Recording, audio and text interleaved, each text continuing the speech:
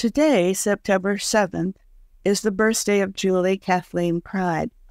She died at 23 at Virginia Tech. Julia was a conservationist, majoring in biological systems engineering, working on water purity issues in third world countries, and training and serving as a wildland firefighter. Her plan was to pursue a doctorate and teach at the university level.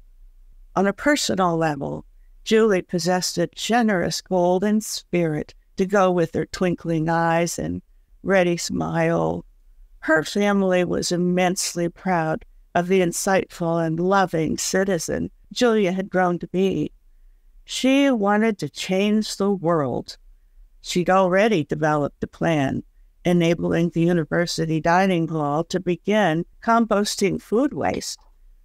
Virginia Tech awards the Julia K. Pryde Memorial Scholarship annually for students with international interests in the biological systems engineering field.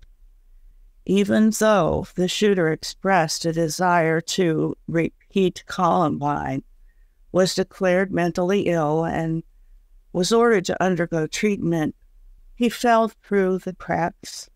He was allowed to purchase guns and steal lives.